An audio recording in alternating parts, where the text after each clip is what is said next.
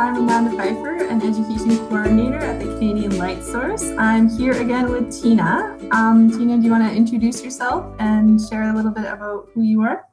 Sure. My name is Tina Rioux, and I am a high school science teacher with the Saskatoon Public School Division here in Saskatoon. And right now my role is as a part-time secondary assessment consultant as well. So kind of straddling both sides of the roles of education.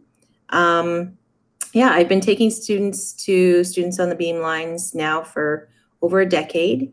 Student groups that I have are in an extracurricular type of club. And so we do this outside of school hours. So. Cool. So I'm interested in hearing your perspective on students on the Beamline poster competition. Because like you said, you've been doing this for a fair amount. You got some experience under your belt.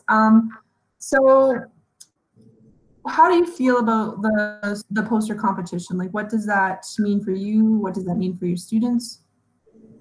In terms of the poster competition, I think that provides students with a goal to shoot for.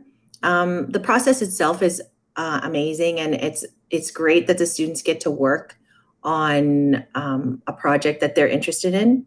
But I think having the poster competition there provides that extra bit of motivation for students to strive for something, and it focuses them, which to me is always the best thing that you can have, is sort of that carrot at the end of the process. Because if we just went through the process, I don't know that they would be as engaged. But knowing they have to complete a poster and do a presentation, what it does is it hones their ability to understand what lies ahead. So yeah, it's not just wide open and the students just kind of do a report and they're done. I like this process because they know that there's other student groups out there doing things. And so how do you make your process meaningful? And it is very similar to the scientific process that professors have to go through, or other researchers. You're competing for beam time, and in this process, even though it's pretty casual, it's still forcing them to understand how to create a scientific poster. And a lot of my students do go on to professional careers where they actually have to make their own scientific posters. So going through this process in high school is probably one of the more meaningful things that they do in terms of moving forward in their schooling. Yeah, it's interesting to hear how a lot of them take that on, and like not only like is the students on the Beamline like such a good point to have on a resume, but the products or the artifacts that they create out of that they can continue to take that on. That's pretty valuable for them, I imagine. So like they told me, like my one student who's in medicine right now, she's in her third year. She actually said to me, because she made a science poster for one of her courses or whatever.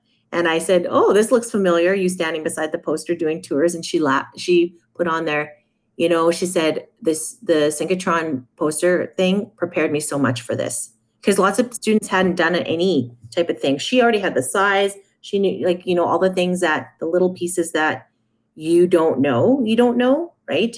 She already had headings. Like she kind of basically pulled up the scaffold and just used the basics from it to put her stuff together. She said it took her barely like one night to put it together. So to me, that says that this is valuable, right? Like that's where you got to keep doing it. And even engineers use science posters as well. Like some of my engineer students, exact same comments.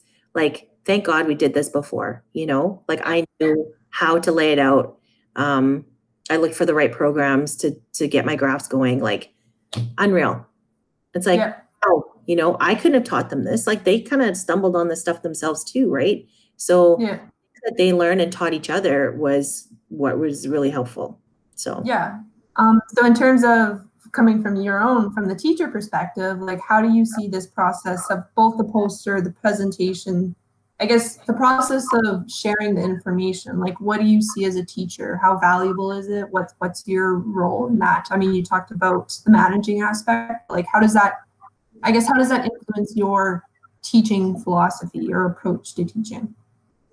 Well, I think doing this whole process for this long, what it does is it allows for me to see just, I guess, that students are going to go above and beyond what I think they can do. And so knowing that and having trust in the fact that, you know, they have more capacity than I thought they had, it actually changes my process in my classroom a little bit, where I feel like I can push kids a little harder, not like being more difficult with them, but, you know, asking more from them. I think that what that does is it gives them an understanding that that I have the belief that they can do more. And I think sometimes if they know that someone feels this way, that they should strive for it. And so, yeah, having just, I guess, higher expectations than what I had previously to doing all of this work. You know, I don't let kids off the hook quite as easily. And that really, I think, helps them become better at what they're doing. In terms of disseminating the information, I think that what it does for a lot of the students is it gives them confidence in their skills in terms of presenting. So there's always going to be one or two students that are very comfortable presenting to anybody. But for the most part, they are very nervous, even the strong ones, presenting in front of the c.l.s. staff or even the school staff. We've been invited a few times to present to our school board. They have a monthly series called Celebrating Excellence. And we've been invited a number of times to go and present to the school board on their science. And, you know, it's kind of funny because they always feel like they're speaking not scientifically enough. But when they go to the school board and they get questions, you know, they have to kind of bring it even down another level. So it's really neat to see, for them to understand that science can be translated in a lot of different ways. And like this year, there was a lot of plans they were using social media quite a bit. And there were plans, because some of the students are SRC members, to have Dressed Like a Scientist Day, but COVID hit and that never came to fruition. But yeah, we have Facebook pages. We have a Facebook page. The students present on their Instagram or their Snapchat, you know, little pictures of what they're doing. And so their followers get to follow along too. And so they get questions, and, you know, we do get a lot of interest because kind of word spreads that this is a cool thing. So yeah, that's part of how they sort of get the word out a little bit more in their community. Yeah, I think kind of on that note, that's a good place to end it. So thank you again for sharing your experiences and providing perspective on the students on the Beamline and the poster competition. Because I mean, it's one way to share information, but it's another process they have to go through, and just the learning experiences you can get from it, or that the students can get, it's just, I find so valuable. So for sure. Good to hear that. All right. Well, thank you again. And you're welcome. Yeah, talk again nice soon. Talking. Yeah. Take care. Bye.